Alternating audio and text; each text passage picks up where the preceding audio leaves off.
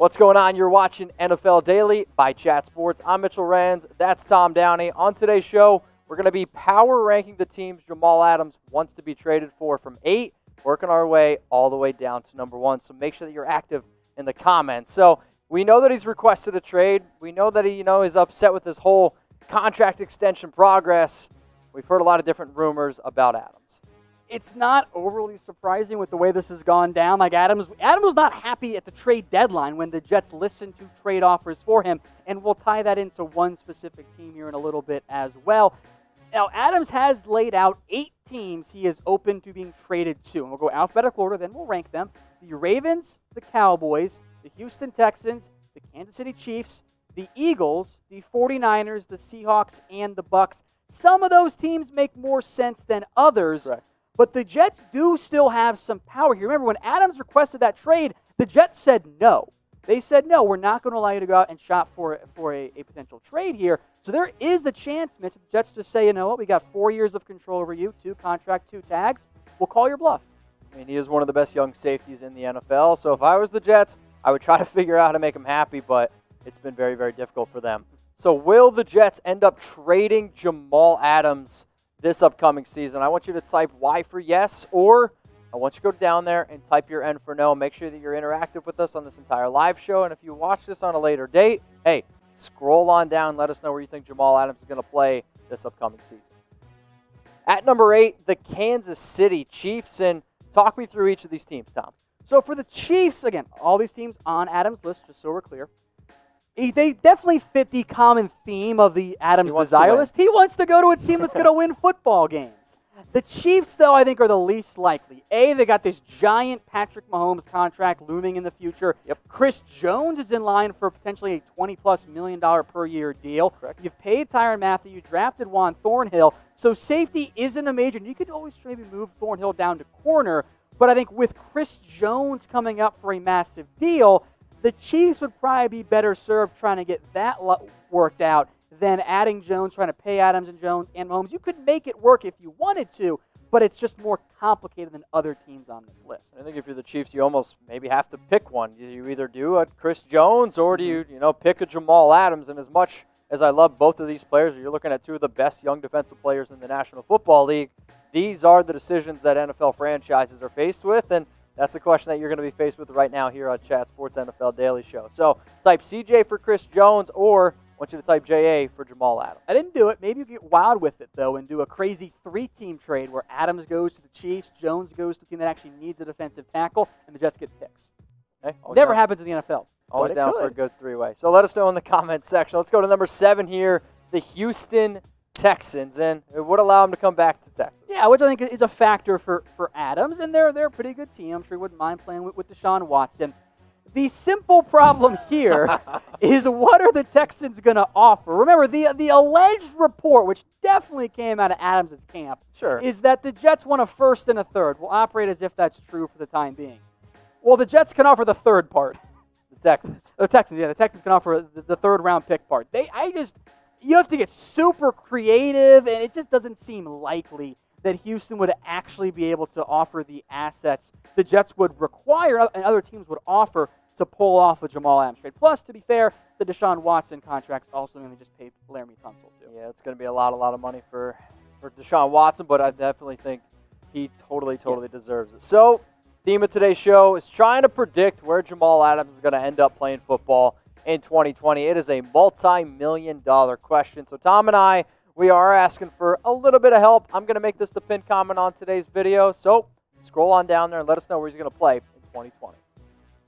It's time now to go to the city of brotherly love, the Philadelphia Eagles. They are aggressive. Yeah, they've proven that repeatedly with some rather impressive moves, and especially in free agency. And they do still need secondary help. So from a need perspective, this does get checked out. They're going to try and play Jalen Mills back at safety. They got Will Parks in there and Rodney McLeod, and that's just not great at safety. Jamal Adams comes in, and boom, they've overhauled that secondary very quickly with Darius Slay and Jamal Adams. Now, the failing ESPN says the Eagles make so much sense because, look, they got $24.7 million in cap space this year. That's more than any team of the contenders that Adams wants to be traded to, which is true for this year. Then you look at next year, and, negative 50, not a typo. Now, that does not factor in the money that they'll be able to roll over. They'll be able to carry over that 24, 23, whatever it ends up being, million. You can cut Derek Barnett. They'll be able to get under the cap. But if you're going to trade for Jamal Adams, then pay him a whole bunch of money, I always say you can make it work for one player if you really want to. It's kind of tough to make it work for Jamal Adams. Sure. And at that point, it becomes a worth discussion. Is this a worthwhile move for the Eagles to go ahead and throw all this money at Jamal Adams? If you're looking to stay safe this upcoming season, and I hope everyone is, go to chatsports.com/NFL-face or -NFL mask. We're offering the special deal where you can get it for only $14.99. It does ship in 2 days. You're going to be able to get your favorite team's mask at the link below. It's also in the description. You can see it down there. NFL Solo Face Mask ship out within 2 business days for $14.99. If you have to wear it to NFL games, please do it. If you got to wear it to the grocery store, please do it. It's at chatsports.com/NFL mask. San Francisco 49ers, they're next up here on our list, Tom, at number 5 of destinations here for Adams.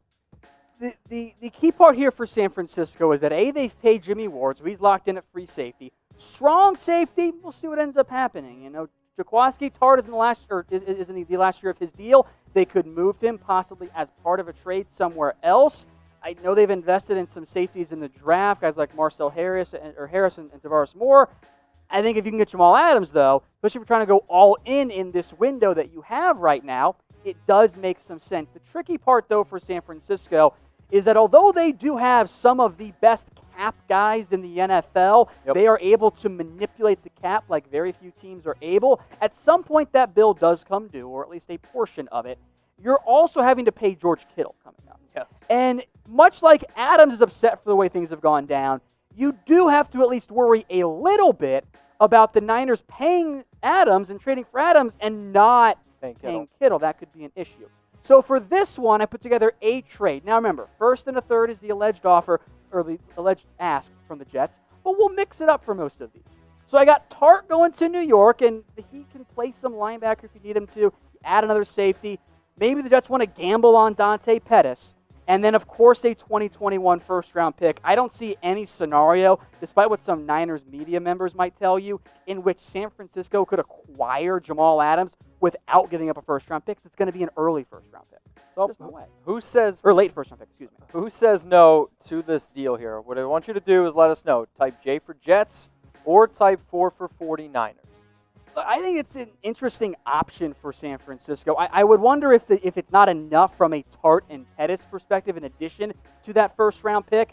It does require the Jets to value adding another safety. If it does, I think it works for San Francisco if, of course, they can make it work between paying Adams and Kittle and everyone else out there. All right, Giants fans, you guys have done it. You have also hit the 100 sub mark as part of our channel challenge. Browns, Cardinals, Dolphins. You guys already got your videos. Now it is the Giants' turn. So if you haven't already and you're a Giants fan, head over to chatsports.com/GiantsTV to subscribe and use hashtag Giants to get your questions on the show. Any Giants-related questions that you guys have, throw them in the comments section of this video. And as promised, we will put together a Giants-only mailbag for you guys with a chance for more videos if you guys show up. At number 4 here, the Tampa Bay Buccaneers. So originally, Adam Schefter put out 7 teams, and Jamal Adams said, wait a minute, I want to add another team to that list, and that was the Buccaneers. Look, that would allow Adams to reunite with Todd Bowles, his former Jets head coach, now the Buccaneers defensive coordinator. Again, from a longer-term perspective, it is a little bit tricky from a cap perspective. They could make it work.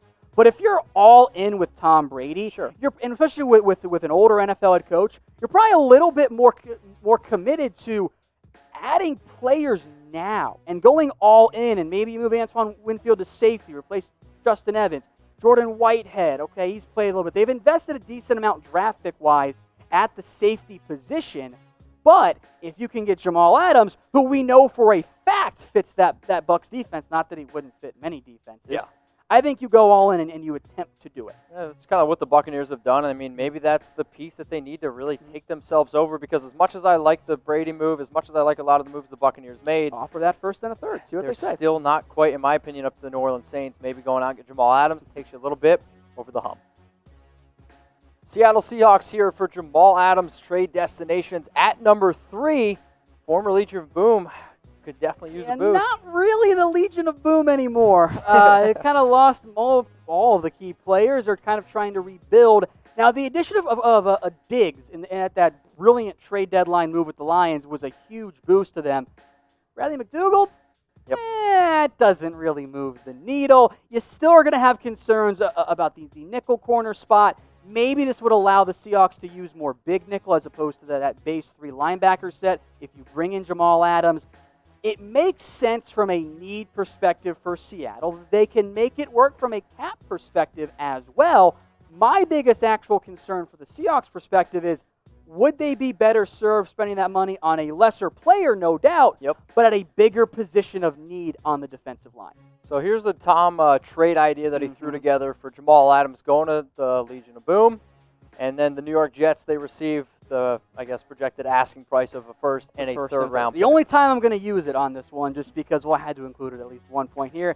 And I didn't really love some of the players the Seahawks could try to include there. They're too thin at corner, a big need for the Jets. And what are they going to do? Offer Brandon Shell back to them for the offensive line. So if indeed that asking price is a first and a third, I think Seattle should at least have interest, because you're not going to get a player of that caliber, especially with the way the Seahawks have drafted in recent years when it comes to round 1. So if they want to make it work from a money perspective, I say Seattle should go all in for it. All right, so Tom's saying they should go all in, but we want to hear from you. So who says no? Type 1 for the New York Jets or type 2 for the Seattle Seahawks? So how about this? You got to pick a player here, right? Because if you're Seattle, you either maybe bring in a top free agent, and Jadeveon Clowney, type 90, or Jamal Adams, type 33. As much as I think Jamal Adams is a superior player, Clowney might actually fill a bigger need. However, both players want a lot of money. It would be similar money in theory. But now, I'm maybe probably going to pick Clowney. Maybe you get Clowney for less. And for that, let's pretend that you can get Clowney for less. I'll still take Jamal Adams. He had more sacks than Clowney did last year. Now, I'm breaking my own rule by using sacks as a way to evaluate pass rush ability, but Adams is more than just a box safety.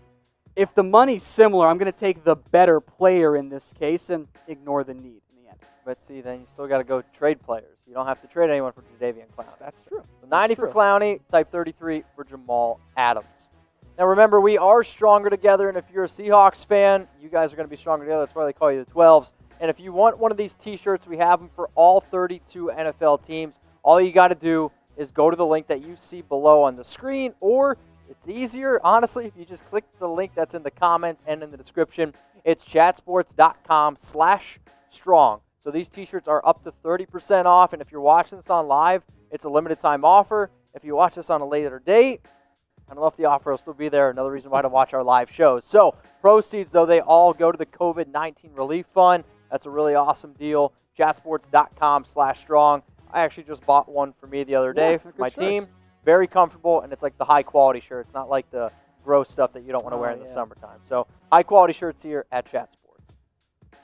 Baltimore Ravens at number 2. Let's get into the top 2, Tom. This is where it gets fun. The common theme here is that these are the 2 teams we know for a fact called and had interest at the trade deadline. I think still would. Now, the Ravens did, of course, pay a bunch of money to Earl Thomas. And, of course, they did extend Chuck Clark as well. They were very creative with the ways they used him last year, so they could still do that. Find me a better secondary in the NFL than Marcus Peters, Marlon Humphrey, Tavon Young. Chuck Clark is your number 3 safety. Earl Thomas, Jamal Adams. Jimmy Smith ends up being your cornerback 4. And you got 2 fourth-round picks on depth there as well, Anthony Averett and Amon Marshall. Maybe when fully healthy, the LA Chargers. I feel like I'm actually going with the Rams there in the end. Now, the biggest problem here for the Ravens is a long-term money issue because Lamar Jackson's going to get the bag. Ronnie Stanley might end up beating Laramie Tunsil's contract. Marlon Humphrey, he's going to want to get paid. Now, you can find a way to do it. It is going to be tricky. You're going to be able to roll over salary cap. That will help. They did, of course, add Calais Campbell, as all that factors into the contract side.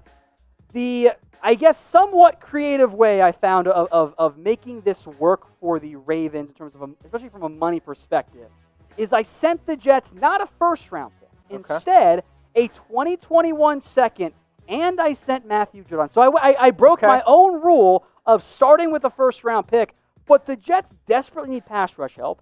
Matthew Judon is a very, very good pass rusher, but he's expensive right now. So you could add Adams and not end up paying that much more. I mean, the Ravens also have some pretty solid depth behind him. Who's the Louisiana Tech guy who had 45 Jalen sacks? Ferguson. Jalen Ferguson, who I think could have actually a pretty good step up I'd year. be worried about it, but Sure. you have options there. But if there's a team that I'm confident in that could make a solid linebacker, it's the Baltimore Ravens. So you're getting the theme of today's show.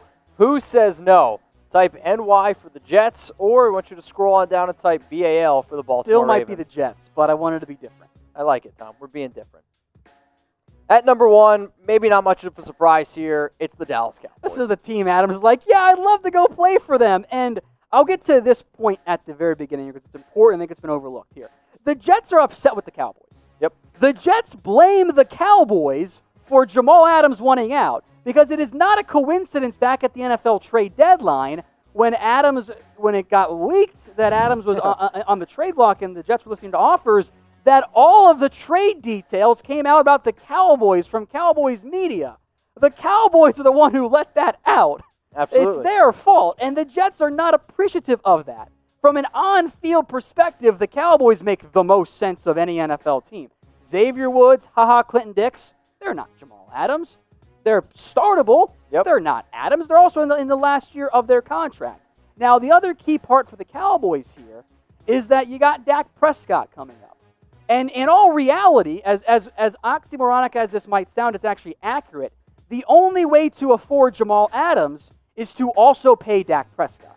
Because by paying Dak Prescott, getting him off of the franchise tag, you actually reduce his cap hit for this year and probably next year, if not year 3 as well. So you'd save money that way. You free up money to afford Jamal Adams. With 2 years left on his deal, wouldn't be that expensive of an offer.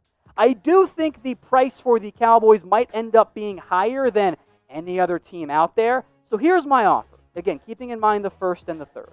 2021 first-round pick, of course, because it'll probably be late. Yep. A fourth-round pick, so a little bit lower than that third. And I'll throw in Chidobe Awuzie, who in all likelihood would probably be the Jets' #1 cornerback just like that.